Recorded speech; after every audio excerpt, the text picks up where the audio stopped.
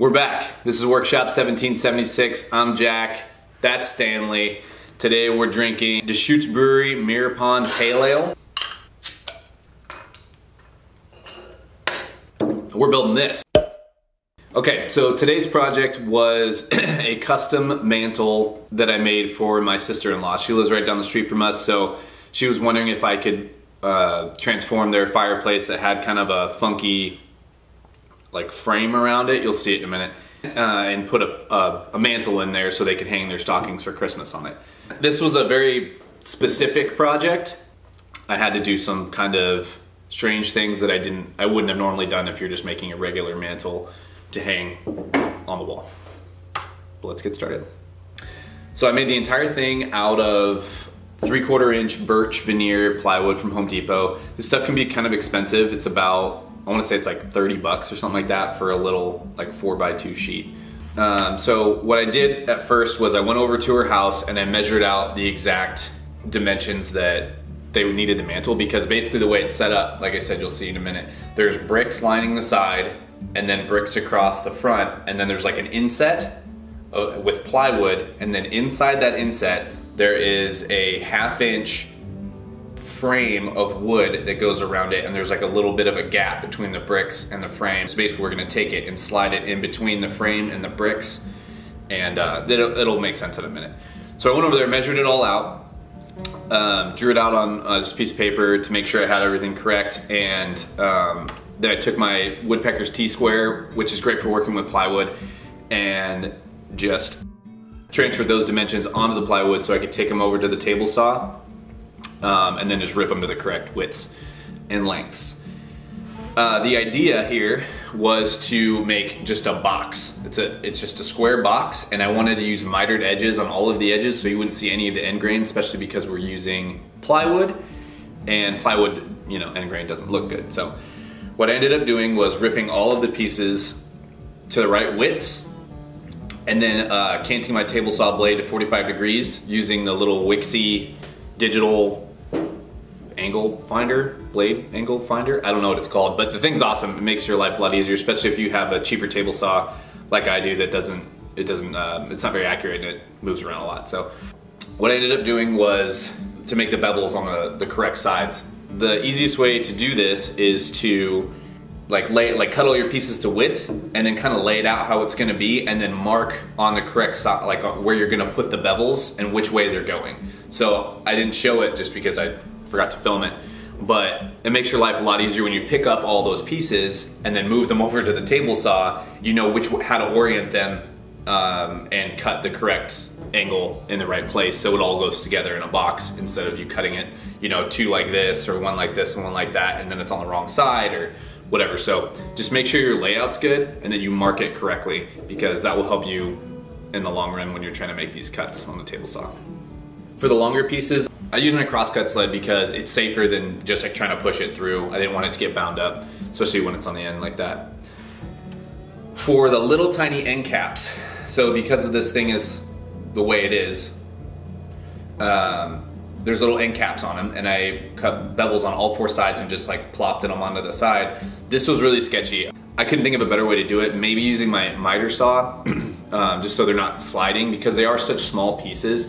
Or another option here, which is probably way safer, is if you have a bandsaw, cant your table on the bandsaw to 45 degrees and then push them through that way. That way, even if it gets bound up, it's not gonna kick back and mess you up. But I felt okay. I started doing it and I felt okay doing it, so I went with this. I would recommend using your miter saw or your bandsaw if you have one, just to get these cuts for the really small pieces. That being said, if you're ever cutting something and you don't feel right about it, stop. Just don't do it.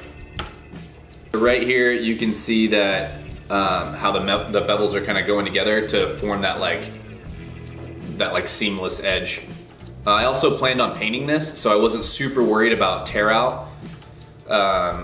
So we'll see that later. I was gonna use wood filler and then just paint it so it wouldn't it would take care of any little gaps or whatever, just because plywood is kind of finicky, and if it chips out or whatever, it's kind of hard to fix, and I didn't want to have to deal with it. All right, so for this part, this is the top piece, and she wanted it to run even with the bottom section of the frame. So if you don't know what I'm saying, I'll show it to you in a second. I might just throw a picture up so you guys know what I'm saying. But what I ended up having to do was take this box and then cut a notch out about, I think it's like 3 or 4 inches in from the sides, about halfway into the top of it, just so the back half of the mantle was the forward half of the frame. Like I said, I know that's a lot of things, but I'll explain it in a minute. So I was kind of at a loss for what to do here. So I took my jigsaw and just like notched in halfway and on both sides, and I was trying to figure out how the best way to cut out that middle section.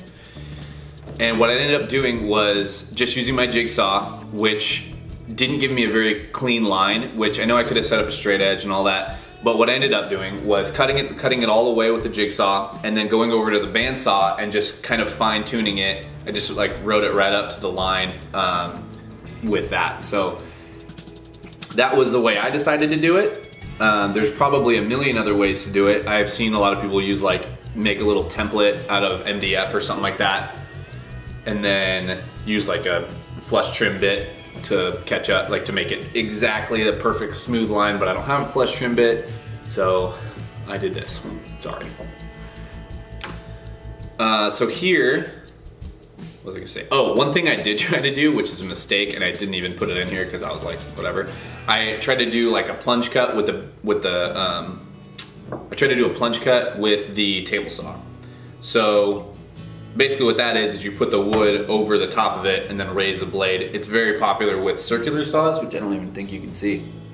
It's really popular with circular saws to just get into the middle of a cut and then go.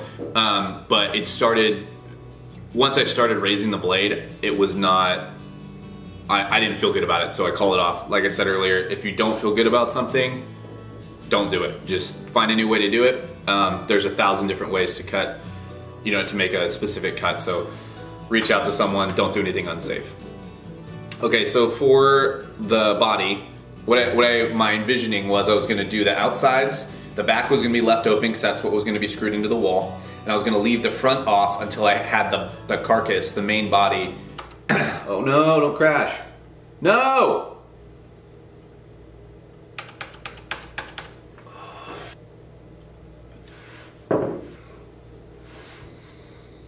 It's like some bad footage. It crashes Adobe every time it gets to that spot it crashes, so I just gotta delete it. And I have to sit here. Okay, so what I was, stop. Okay. So what I was saying was, I'm basically gonna put the outside of the box onto the wall, mount it, secure it, and then put glue on the front face and then just plop it onto the front. So that was the plan basically. So right there I was assembling the 4 corners of the box, leaving the back and the front off so I could have access to all the screws and stuff, and then like I said, just kind of seal them up with the front. In the notched out section, I was going to use pocket holes and pocket hole screws to drill, like to secure the mantle to the frame portion that's on, like already existed on the wall. And I felt like I needed a little bit more support just because they were going to be putting things onto it. It's not going to be, people aren't going to be doing pull-ups on this thing or anything, but I wanted a little bit more like structure to it. So what I ended up doing was cutting down some 2x4s to fit into the corners of the mantle and then just gluing them into place. And that's how I would secure it to the wall for like the outsides of the mantle. I made a mistake here and put them in the wrong spot, which was fun, so I had to take those off and do it again. So yeah, I let them sit overnight, came back. What is happening? Why is my computer, everything is going crazy right now. So right there I was just presetting all the pocket hole screws. Man, I can't talk. And then pre-drilling the holes that into the little pieces of 2x4 that were going to be like support structure for, you know, the mounting of the mantle. There's that Wixie digital finder thing that I told you about. And now I'm just finishing the rest of the box. Painter's tape is a great way to clamp angled stuff like that. I ended up putting a or I ended up putting a bar clamp on it just because it was a little bit out of square, and I just used it to pull it into square. I wasn't putting a whole bunch of clamping pressure on there because I didn't want to have the ankles slide on me. You know, I didn't want the corners to slide off or anything like that. It was just to pull, one little piece wasn't perfectly square, so I just pulled it back into square and let the glue dry. Okay, so there is that's the frame I was talking about. So you can see right there how the bricks kind of make like an H shape, like a letter H, and then there's a little bit of a gap, like a 3 or 4 inch gap on all the sides, and then there's like that white frame thing, like with butt joints, that is in the wall, like that is part of their house. So we were trying to, the whole point was, you can see how the bottom edge of the frame is completely in line with the top edge of a couple of these bricks right here. So the plan was to make the mantle fit just underneath, like the width of the bricks basically, with a little bit of a gap on the bottom. And now you can really see that the shelf that the frame creates, that bottom piece, will be basically the back half of part of the mantle. So like I said, I cut out the notch and it's gonna just slide in there and be one seamless, well not seamless, one shelf with like the 2, you know, vertical sections of the frame coming out of it. All right, so now I'm just securing it. Well, now I'm eating a donut. And then I was securing it, I think I had 2 donuts that day, it was bad. Securing the screws, applying the wood glue. I made sure that I put a decent amount of wood glue on this just because I didn't really have a very good way to clamp this, so I just used, you can see I used the painter's tape again, but it is kind of hanging off of the front, so I didn't want any problems. So I put a decent amount of wood glue and then I just cleaned it up later. Okay, so while the front piece glue was drying, I took some wood filler and I just filled some of the gaps. So some of the gaps were a little too big for wood filler, so I ended up having to put more on than I thought I was going to, but it worked out fine. Once it dried and I sanded it down, it was completely seamless. And then I also, like I said, was planning on painting it. So everything where there is a seam, I tried to put wood filler on, including the seams left from the mitered edges. Like I said, this is plywood, it's finicky, it blows out, a lot of other stuff. So I tried to put wood filler in there. Really good cinematography. Nice job. Just stand in front of the camera. Here I'm applying it to the front seam.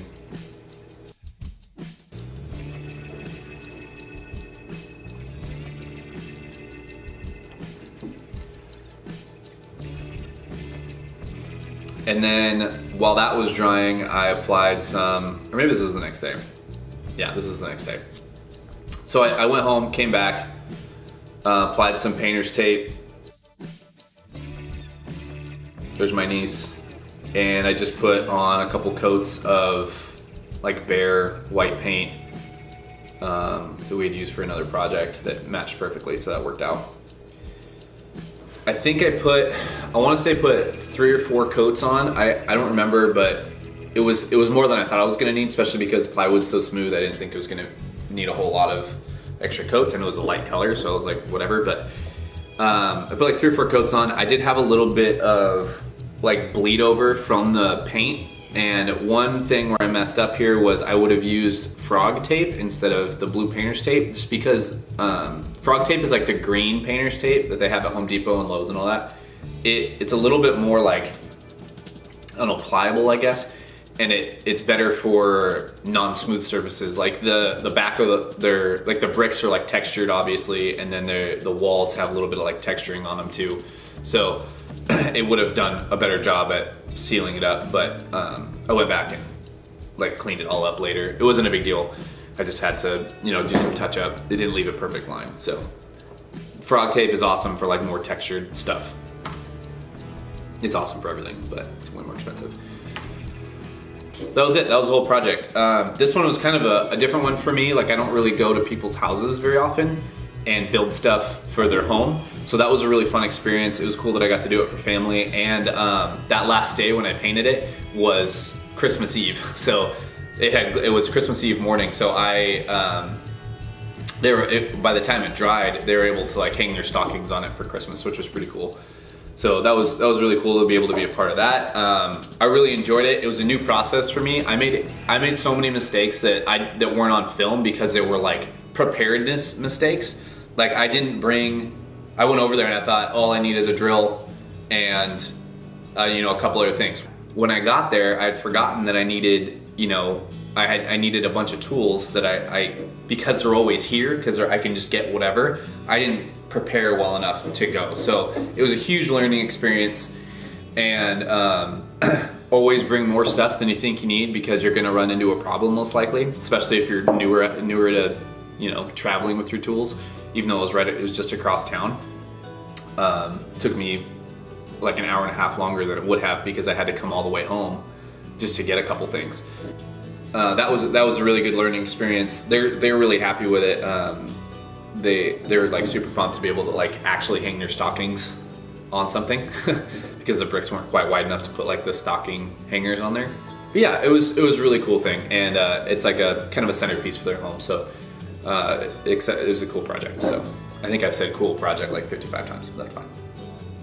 All right, so for the channel update, we're there. We did it. So over Christmas and New Year's, we've had the channel exploded. I think my last video we were at like just barely at 1,300 subscribers or something like that, and now we're over 2,600 in a matter of a week and a half or 2 weeks or something like that, which is crazy. The views are like going through the roof, and we're getting really good feedback, a lot of comments and stuff, which if you guys don't know, comments really help YouTube like let people know that they like the video, the likes in the comments. That's why everyone always asks for them, because it tells YouTube's little like robot that people like the video and they're interacting with it. They're spending more time on the platform, so they want to promote it so more people would. Yeah, that's the whole point. So we're getting a lot of comments and views and stuff like that, which is awesome. Patreon has actually started to pick up too, which is really cool. I didn't think I'd get any patrons for a long time just because we're a relatively small channel. So I want to thank all of you guys. It's big news for us. Like, I just want to say thank you to everybody. 2019 was crazy. We only did, I think we started in August was the first video, or it was the last day of July was the first video. So, you know, less than half the year, and we're already like monetized and all that stuff. So I want to say thank you. 2019 was great, and we're really excited for 2020. I have a lot of projects coming. One, we're gonna do a series of projects. It looks like we're getting a lot of people who are like new to woodworking. So what we're gonna do is do a series of videos. I think I have like 6 right now lined up that are like first project videos. So it's gonna be a very in-depth look of how to make something like a bottle opener that you can put on the wall, or like a pallet wine rack, because pallets are pretty easy to come by and they're cheap. Like they're either cheap or free, and they're not very hard to make. So we're gonna do basic tools, in-depth, like things that you don't really think about when you're building, if you haven't built anything before. So stay tuned for that. Those ideas are getting pushed to Patreon. That's kind of like the test audience for what we make. But that's it. 2020 is coming. You know, 2020 is here, and we're ready for it. We're excited. So I hope you guys like the beard. It exists now. What else? Well, you got anything, Stanley?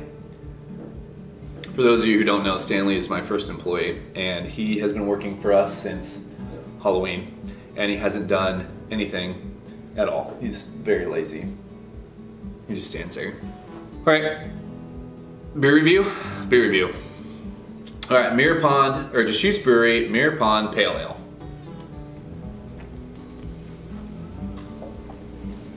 This is gonna come as a shock, but I like it.